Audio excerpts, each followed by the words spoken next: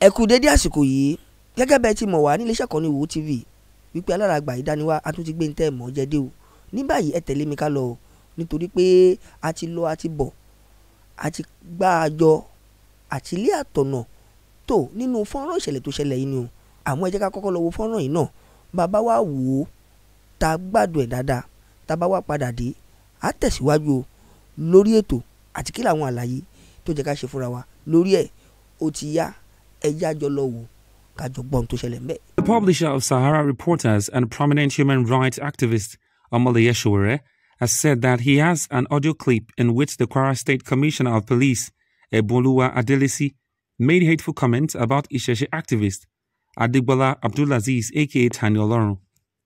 The Kwara State Police Commissioner expressed her hatred for Tani Olohun in a cell phone conversation that I now have. The former presidential candidate of the African Action Congress said this during an interview with the media on Tuesday. Adigbola is on trial for allegedly defaming traditional and religious authorities in Kwara State. I am a staunch believer of the freedom of expression, freedom of thought, and freedom of worship. I have followed what was done to Tani Olohun, and I have concluded that it was kidnapped and taken across state lines to appear before a kangaroo court.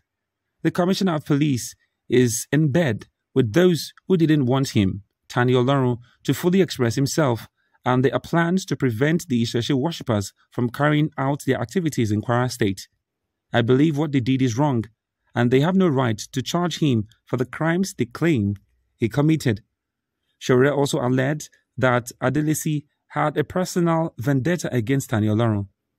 Tani Olohun should not be arrested and charged before a magistrate court, who again adjourned the case for 50 days over a bailable offence. That if he even committed any offence, and he did not, Tani Olohun was just expressing himself. If what he was doing was deemed wrong, it would have been penalized by Facebook, where he shared this content.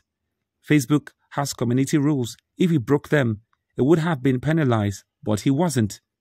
They, the Muslim clerics, capitalized on their relationship with the Kwara State Commissioner of Police, who had expressed her hatred for this particular person, Tani Olohun, in a cell phone conversation that I now have. They ganged up against him and abducted him from across state line with what they claimed was a warrant of arrest from an upper area court. An upper area court doesn't have jurisdiction across state line. I am not a lawyer, but I know these things because I get frequently arrested by the government. I have asked for the removal of Adelisi as the police commissioner of Kwara State. She is not worthy to be a police officer. The CP in the tape with me was very upset. She was part and parcel of the conspiracy to arrest Tani Olohun from Oyo State and bring him to Kwara. Another guy made a Facebook post admitting that he lured Tani Olohun to the spot where he was eventually picked up. There is no chance in hell Tani Olohun would have got justice in a court that has no jurisdiction to try his case in the first place. They could have gone to Oyo State, sue him in a superior court. Defamation is a civil offense. The one they are using that they call defamation of character is what the white people use in suppressing people under colonial rule. This law was struck out by the Court of Appeal in 1983. Justice Babatunde Balgore, now retired, was part of the panel that struck out that law. So, they are abusing their powers to oppress people who are simply practicing their religion. And this is why I stand with Tani Olohun and the oppressed in the country. Disclaimer.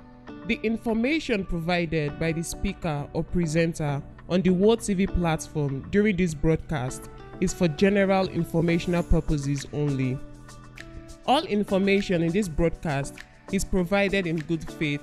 However, we make no representation or warranty of any kind, expressed or implied, regarding the accuracy, adequacy, validity, reliability, availability, or completeness of the information.